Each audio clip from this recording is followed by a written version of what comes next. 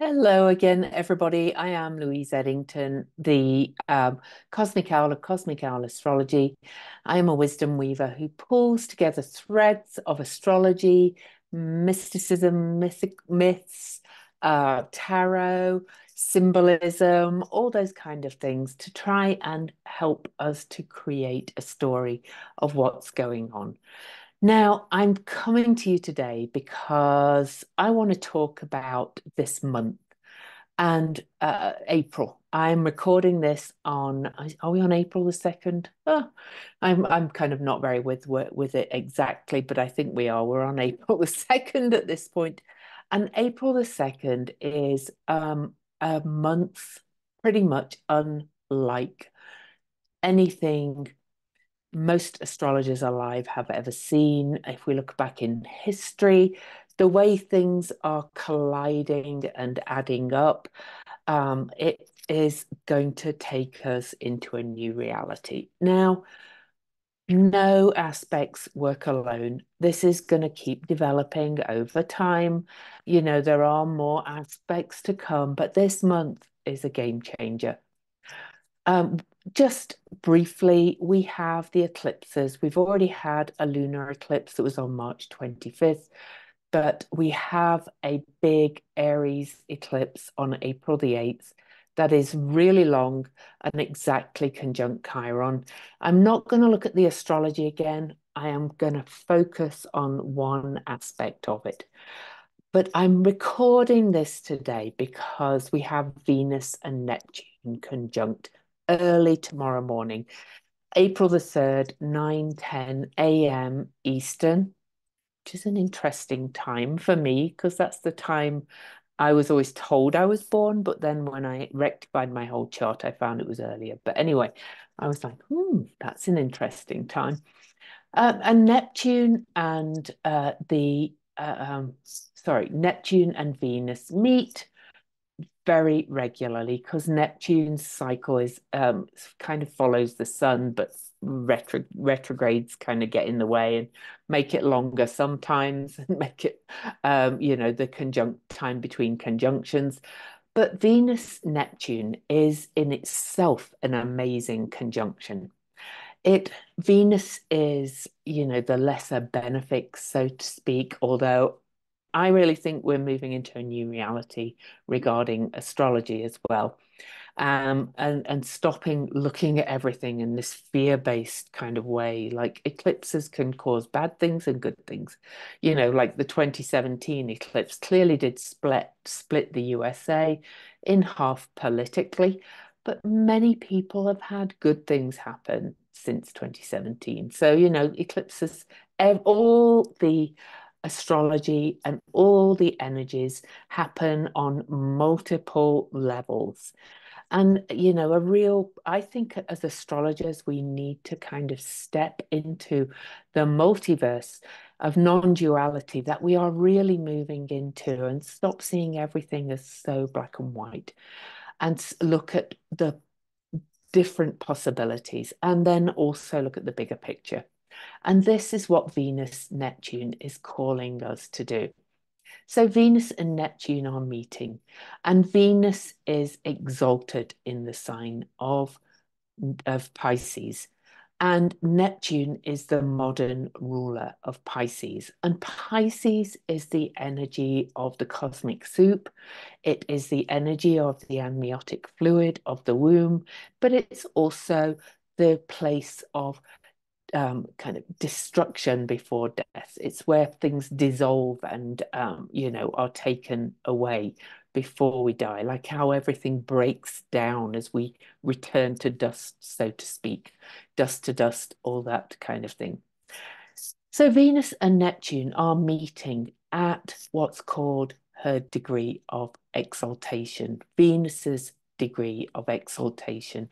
And this is one place where we can look at some of the traditional astrology and mix it in with the new astrology as we move into this new reality. So, exaltation degrees mean the degree where a planet is at its prime, at its best. So this conjunction is at Venus exaltation degree, which is 27 Pisces. It's actually at just 28, but it's close enough. And so what we're going to do, we're going to talk about that degree a little bit, then we're going to talk about another degree. But before I go back to the degrees, I'm going to talk about a couple of other things as well. So there's going to be some myths involved in this. But while we're on the Venus conjunction with Neptune, this is another big conjunction in the month of April. So we have the eclipse, we have this conjunction at the degree of Venus's exaltation, where Venus is already exalted in the sign and Neptune is the modern ruler. This could not be kind of higher consciousness or higher connection with source or the collective subconscious or that energy of the chaos of creation. Okay, so that's really important. I do quickly want to say that Neptune and Venus will meet again on February the 1st, 2025, also at the degree of exaltation. They will meet at 27 degrees, 59 minutes of Pisces. And that by that point, the North Node will be conjunct. So that on February the 1st next year is another move in this. But this month is combined with the eclipses. But I do want to quickly say that Chiron, who I'm going to talk about as well, will still be at 19 degrees Aries on that next conjunction next February the 1st. He'll be back there after retrogrades and going forward. Then Neptune and Venus will meet again at the very last degree of Pisces at the end of March 2025. And then they will meet at the first degree of Aries on May the 2nd, 2025. Of course, there's going to be different things going on there, but that next one, February the 1st, 2025, is going to be an important one as well, not least because Chiron is at the other degree I want to talk about. Chiron is conjunct the eclipse. I talked about it with Melanie Reinhardt in my interview with her, talking about the centaur Chiron, and it's exactly conjunct the April the 8th eclipse. Now, I'm going to talk to you about the story of Chiron and how it fits with something else that's going on. So, okay. But the important thing to note is that 19-degree Aries, where the eclipse is, where Chiron was when the nodes move back into Aries, where Chiron will be on the eclipse, where Chiron will be when the North Node moves back into Pisces to move towards that other exalted degree conjunction. Chiron's at 19 degrees in all those times. So, to look after February, after that next conjunction, next February, Chiron will not leave that 19-degree mark until,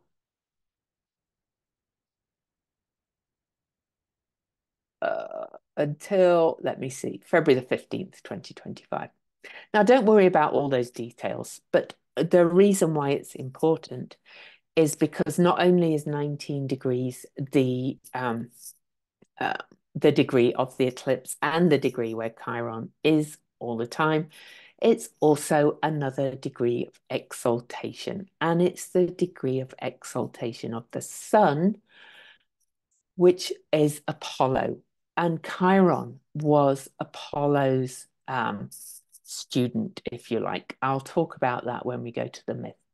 So we're going to be weaving some new myths in here. And I've been saying for a long time that I feel like we need to weave some new myths. Myths are stories that make sense of the universe.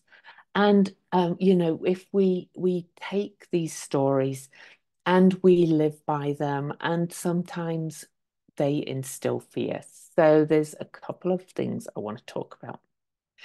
So I'm going to start with the concern about CERN. I I make myself laugh playing with words sometimes. Okay, so the word concern is in itself is a word that has, where's my, oh, there it is. So let's look at the etymology of concern. Now it's come to mean worry, disturbance, uneasiness, and anxiety.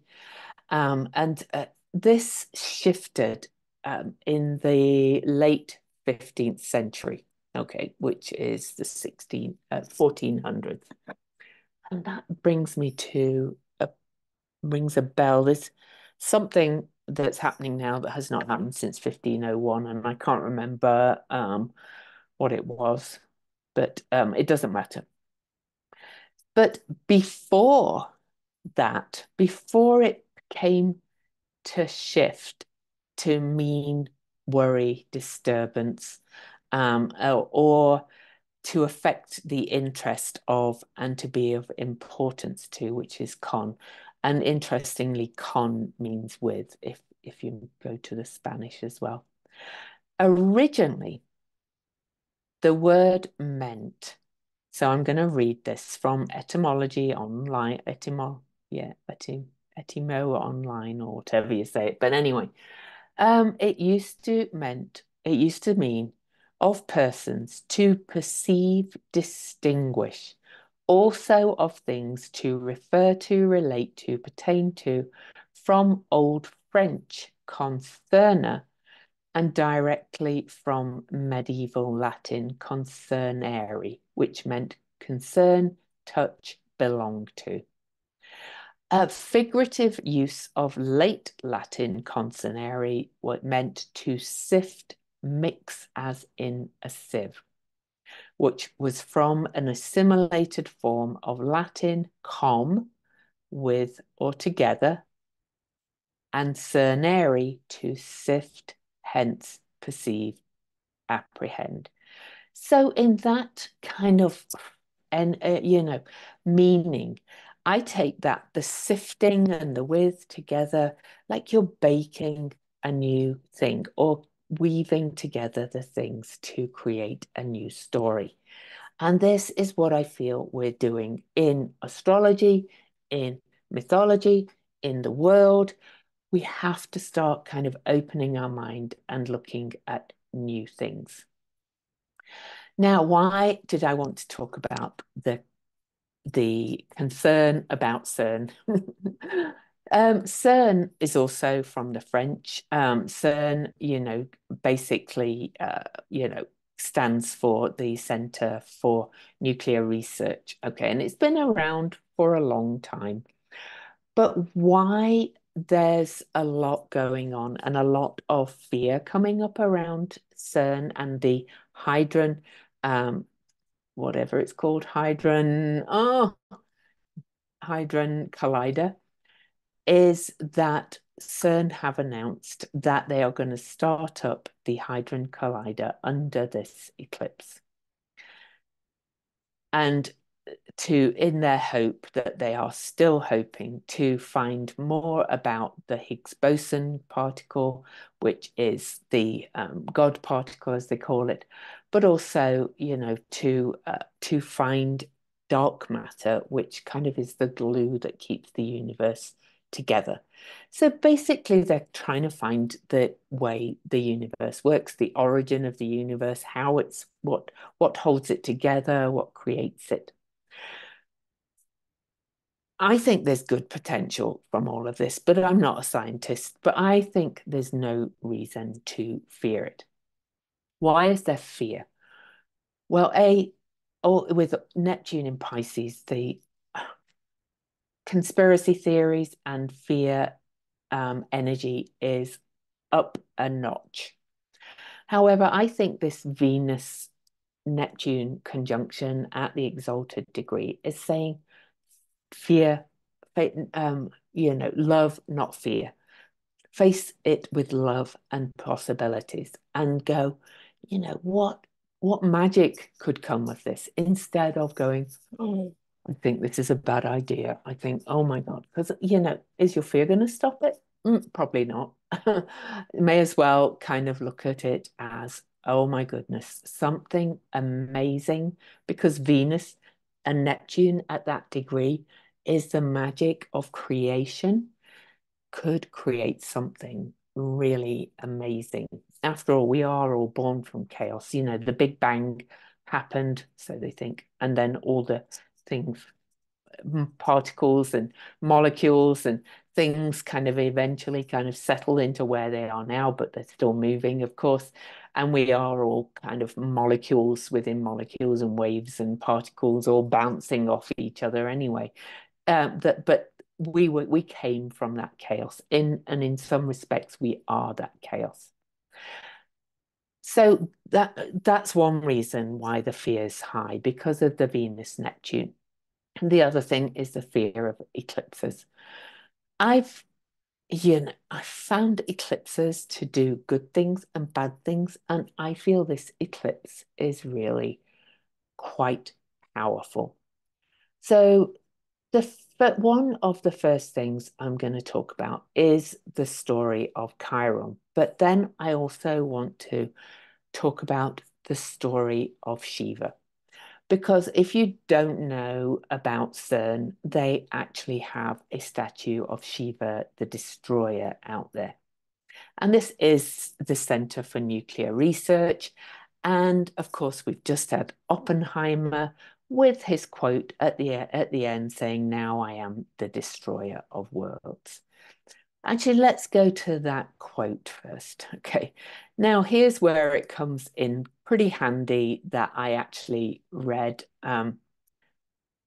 some some of the Bhagavad Gita and some of the Hindu texts when I was in college, because I studied the world religions. There's a great book on Hinduism if you want to, and uh, this is so old. K.M. Sen, Hinduism. I've lost my copy of the Bhagavad Gita, but Hinduism is, I'm going to read just the back of his thing. Hinduism is a guide to is unique among the great religions in that it's got no founder. There's no prophet.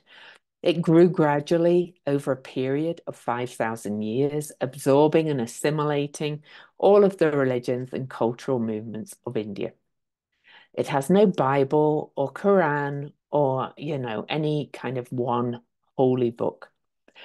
It has many works such as the Vedas, the Upanishads, and the Bhagavad Gita. And none of them are authoritative, but they all have some authority, but they're not exclusively authoritative. Hinduism is the most fascinating religion. I remember when I was in college and we actually went to the Hindu temple. And I said, how can you convert to Hinduism? He was like, the guy was like, you are a Hindu already, we are all Hindu. And one fascinating thing about Hinduism is their gods, their pantheon. They have so many gods, and they're all faces of the one God, but they all bleed into each other. The stories that are told in their holy books, whatever you want to call them, the Upanishads, the Vedas, and the Bhagavad Gita, are stories of all these faces of different gods, but they are all faces of the divine, whatever that is. And these stories are kind of mythological stories to help us make sense of the world, like our Greek myths, like the myth of Chiron, and so on and so forth. So, because we had Oppenheimer had his interest in the Bhagavad Gita. So now I am become death, the destroyer of worlds, is from the 32nd verse in the 11th chapter of the Bhagavad Gita. However, it's not the full quote. Okay, so the full quote actually says, or is the conventional translation of this verse is, I am time, the cause of world destruction, mighty, come here to annihilate the worlds, which sounds pretty frightening, but in in the Hindu philosophy and in those stories, I'm not going to go and read the whole Bhagavad Gita bit to you or anything, but if you go and search it, that Bhagavad Gita time actually came from a battle between Arjuna and Krishna and not Shiva. So Shiva the destroyer did not say that. So that's one thing, first of all. Okay, so, but that now I am become death, the destroyer of worlds, has been associated with Oppenheimer, of course, and the atom bomb. But of course, nuclear discoveries have brought us good things as well as the awful bomb. You know, that was dreadful. And Hinduism is very, let's say, very human in that way, that they believe something has to be destroyed for something new to be reborn. In that respect, it is um, the Tower card, if you like. But I will get to Shiva in a minute. So the Bible, the verses refer to the sublime form. This is going to get a bit technical for Hinduism, that Vishwarupa, Lord Krishna, in one of his guises, takes in the Bhagavad Gita when he reveals his divine nature to the warrior prince Arjuna. Who are you? Asks Arjuna. I am time, replies Krishna, powerful destroyer of worlds, grown immense here to annihilate these men. Arjuna is blinded by Krishna's radiance, could say that's the sun, if you like, could say that's Apollo, even as he quakes with fear at God's capacity to destroy evil with the fire emanating from his ferocious visage. So, you know, this story, in a nutshell, really was the belief that, you know, we have to destroy kind of the bad to create the good and kind of all of that kind of energy. So, in itself, that quote, even though it's come up at this time for a reason in the form of the movie Oppenheimer, is not a reason to fear this eclipse or to fear CERN. All right. CERN has been renowned for some pretty good, you know, discoveries, even though it really costs an awful lot of money.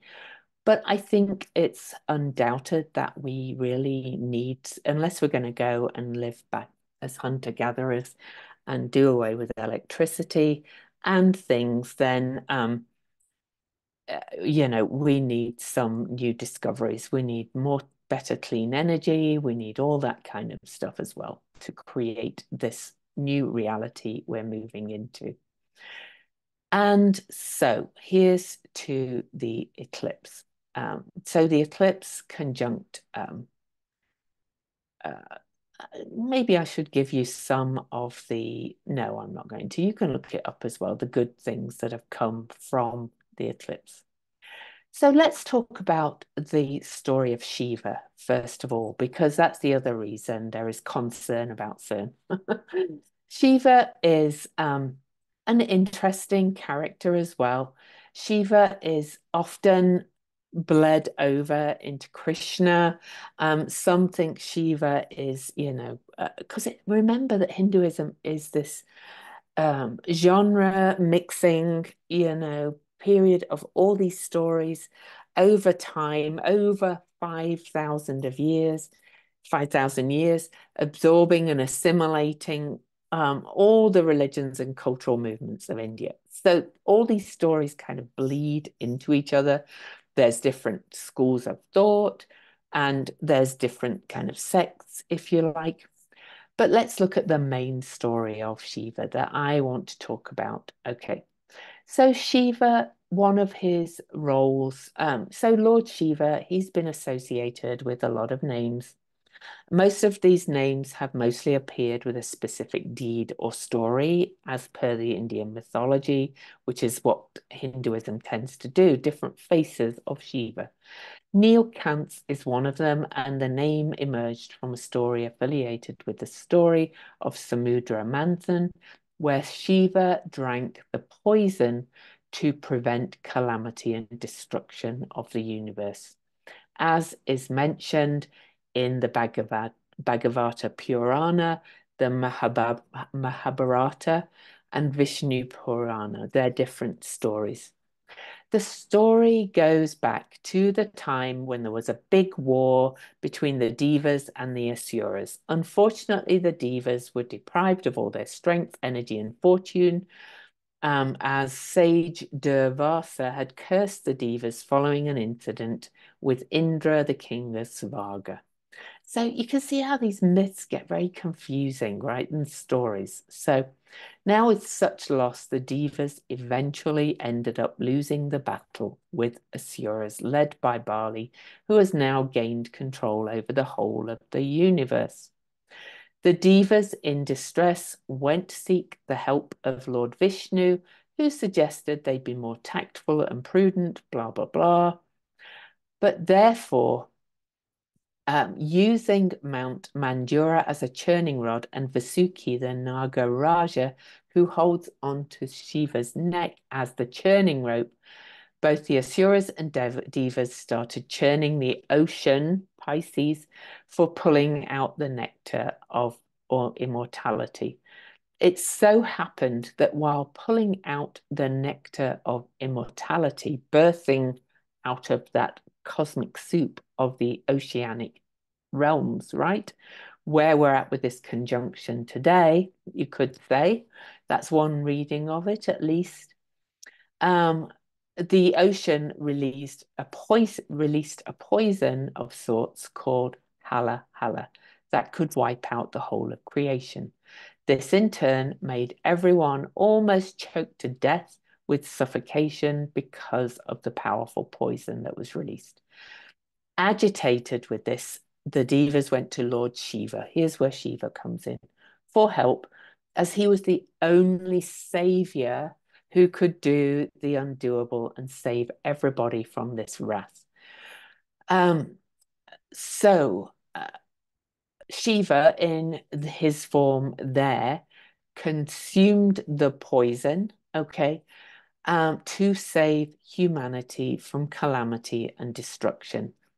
In this myth, Shiva's throat turned blue because of the pain and intensity of the poison. He did not let it go down, which is why he let the poison stay in his throat, so that it did not kill him.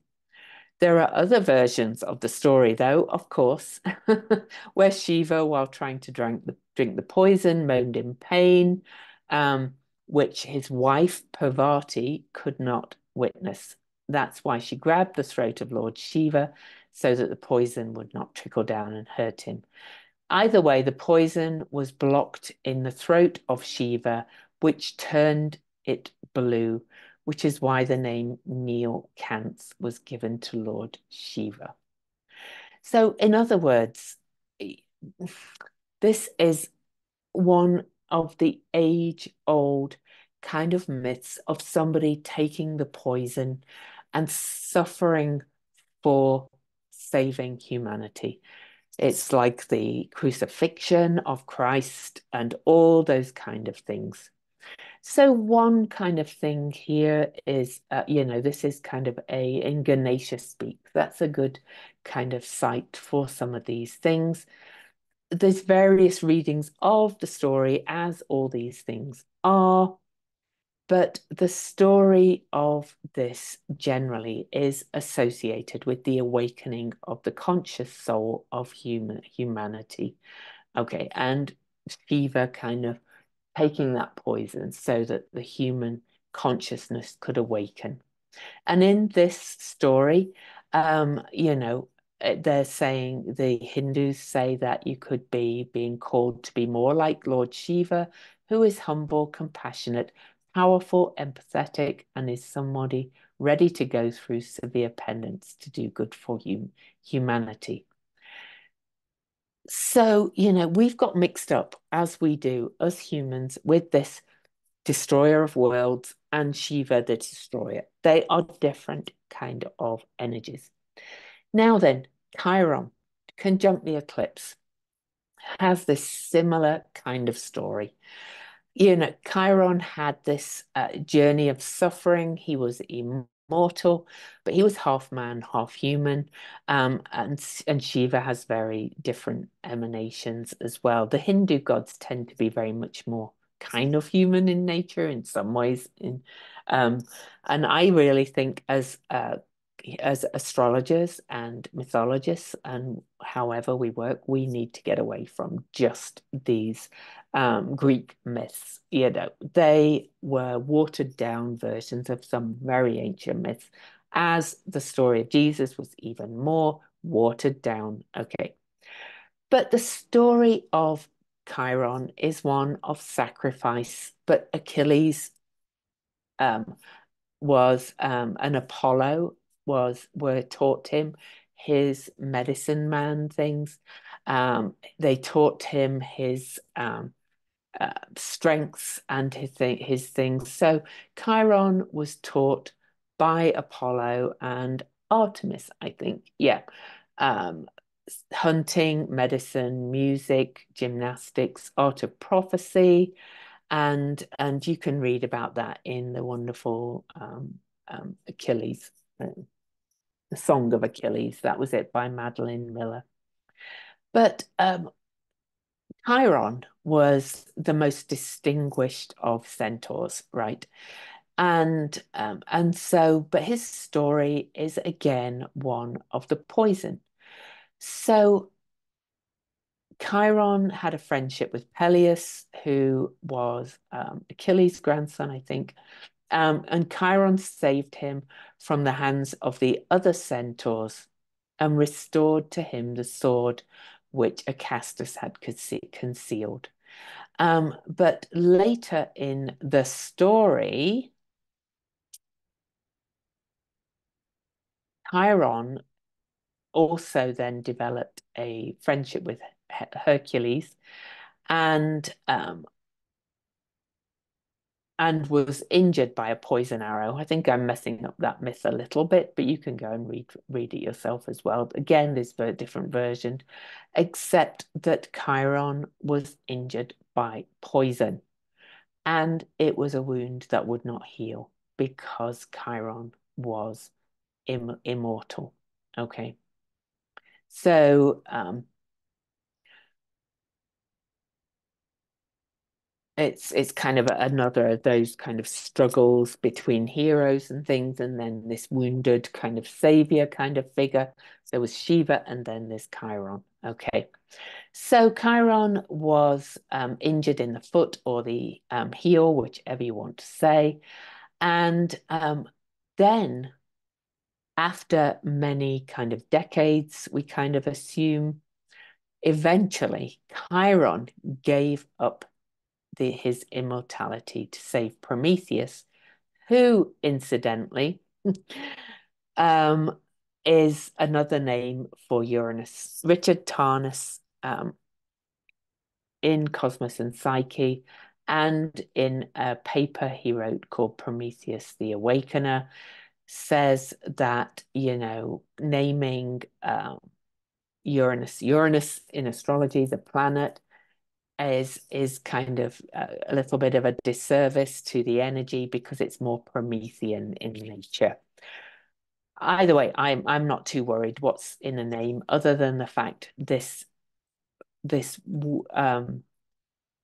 month as well, Jupiter, Zeus, the king of the gods, once Chiron gave up his immortality and gave it to Prometheus so that Prometheus was healed after being chained to a rock, after bringing fire down to humanity. Zeus placed Chiron among the stars. Okay. And Chiron became a constellation up in the sky. So he was kind of immortalized in that way, even though he was physically dead. So Chiron, in this essence, became another god up there, whereas before he'd been a half man, half human, son of Cronus, who was Saturn in many ways. All these myths kind of over, they just kind of come together. I mentioned Shiva's wife, and she was kind of the Chariclo figure, if you like, who's also aspecting this eclipse. And Chariclo was Chiron's wife, and um, she was a shapeshifter as well. She kind of was of that water nymph, and Chiron was the son of Cronus, which is kind of Saturn, and Philyra, who was also a nymph. All these stories kind of mix into one. But basically, this story is a story of, destroying something, giving something up to create an amazing new reality and to save humanity. Okay.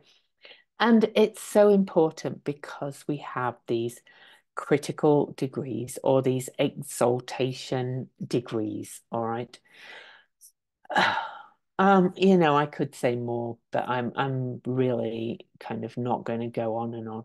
I think you get the idea that we need a deeper reading of these myths.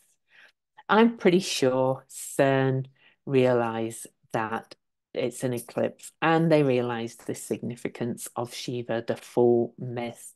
One other thing I do want to mention is that the statue of Shiva that they have uh, at CERN is Shiva. Oh, Shiva as Lord of the Dance, okay, which is Nataraja. If I'm saying that right, I'm probably not. Nataraja. As a symbol, Shiva Nataraja is a brilliant invention. It combines in a single image Shiva's roles as creator, preserver, and destroyer of the universe and conveys the Indian conception of the never-ending cycle of time. Although it appeared in sculpture as early as the 5th century, its present world-famous form evolved under the rule of Cholas, whoever that was. Shiva's dance is set with a flaming halo. There's the fire of Prometheus, right? That we've got this month as well with this conjunction with Zeus, Jupiter. And the god holds in his upper right hand the Dharmaru, which is a hand drum that made the first sounds of creation. His upper left hand holds Agni, the fire that will destroy the universe. And with his lower right hand, he makes a gesture that allays fear, which is actually kind of that one, I think. Oh no, is it that one? Oh no, it's more like that one.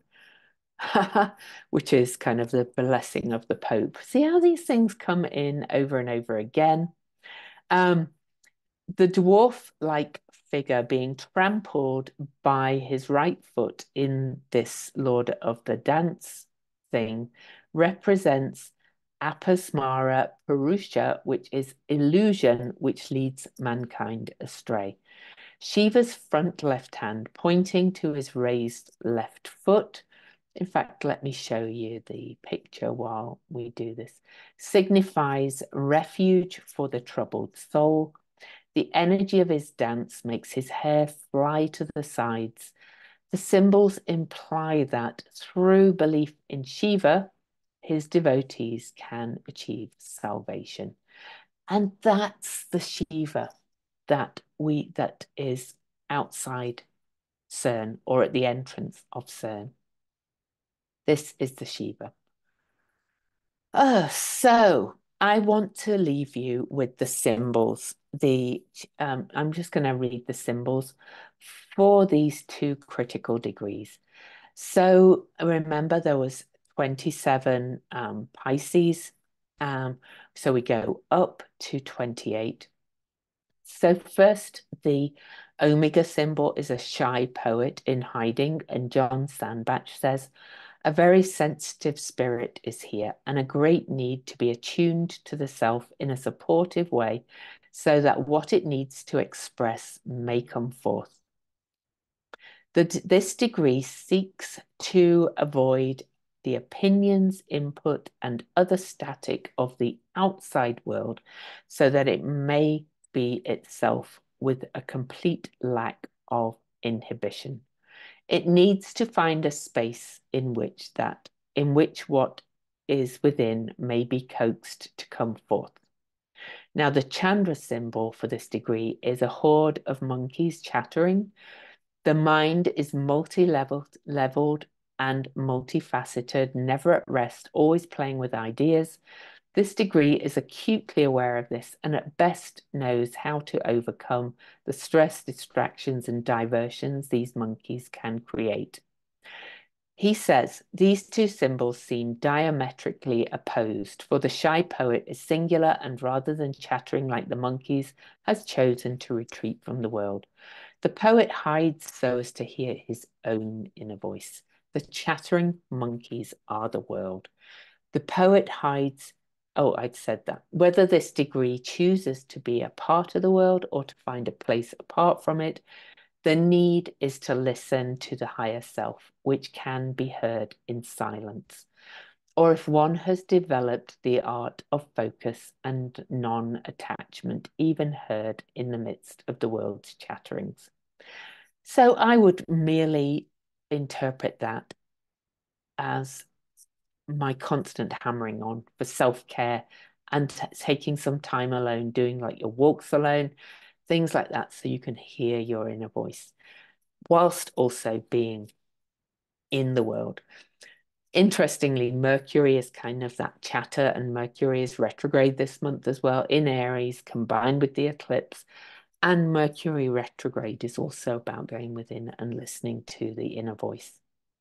Now I'll read you the Sabian symbol. I'm going to read Dr. Mark Edmund Jones' original kind of writing and reading of it. So the Sabian symbol, Pisces 28, is a fertile garden under the moon. This is a symbol of a simple satisfaction through outer rather than inner manifestations of reality, or of a normal self-dedication to purely conventional accomplishment. Humans are blessed as they are more than the average, more the average than the exceptional individual, since they then are legion in service to other humanity. Their struggles have the common note in which the race survives, and in their archetypal makeup, there is room to salvage all the failures and embody all the contributions of the far more lonely genius. The key word is ultimacy. When positive, the degree is high reward in the world, and exceptional self-integrity in using the material goods. And so, this is, I'm going to actually kind of go and read James Burgess as well, because this is, to my mind, a fertile garden under the moon, talks about growing your own garden. All right. So this is about fulfilling all your earthly desires and this abundance in every way, not just material money. This is a, spiritual, physical, and material abundance, and showing gratitude for that, and about creating that garden. So you can kind of see that this degree is that we have tomorrow morning after I record this is just quite magical. All right. So that's the exaltation degree of this Venus-Neptune conjunction. But then we have the eclipse degree, which is this exaltation, the degree of the sun's exaltation, with Chiron, that form of sacrifice and healing, exactly conjunct. So Aries 20, streets littered with many colors of confetti, which is the Omega degree. John Sandbach says this is manifesting inspired, about victory over addictions. We have the ability to bring a vibration of celebration into all aspects of life. You're communicating to people how to renew themselves. Remember, Dane Rudhyar actually called this degree the resurrection degree, right? Okay. But how to blossom out of their set patterns and routines and beliefs, I would say. It's important to not become frustrated if your message sometimes isn't heard. You are on a different wavelength from other people. I feel like that sometimes. I'm always saying, you are in renewal, blossom out of your set routines. This is, yeah, I feel like this is me in some ways. But many cannot embrace the joy and enthusiasm for life that you can, but don't let this stop you, for people need the exuberant energy you have to offer. And that's going to apply to this energy coming in for everybody on this eclipse, to step into this joy and enthusiasm for life and stepping out of that old kind of mindset and more. But then we have the Chandra symbol, is an empty courtyard. Before change can happen, though, there must be a place prepared inside so the new may enter. Celebration is the acknowledgement that something important has occurred and that it should be honored. But once the celebration is over, the way is clear for the next step of the journey, blessed with the colors of the recent triumph. The confetti lying in the streets is about what is over. The empty courtyard is about what is coming. And this degree stands at the crossroads of that time of renewal, acknowledging the past, but open to the future. And then just a little reminder that the Sabian symbol for this is a young girl, a child, very Aries, very new, but she happens to be a girl in this case as well. Feeding birds, which is the mind often as well, in winter. And it surely feels like we're in a winter, right, collectively. And James Burgess says, seeing life as a constant opportunity to experience love. He says life's very harshness, the kind of suffering of Chiron, Shiva, all those things, the poisons, is what enables us to learn of love's unfathomable depth, being innocent and fearless in love. And he also says, nature is harsh, people and animals suffer and starve and they die.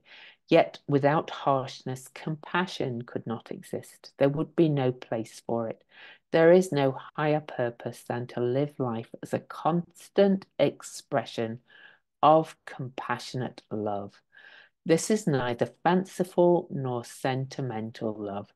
It's about feeding the hungry stranger in all ways, okay, including the stranger within. So I kind of talked a lot, and I hope there's so much fear out there around this eclipse and CERN starting up under the eclipse. But really, all the energies are higher energies pushing us to create this new reality we're moving into, and to um,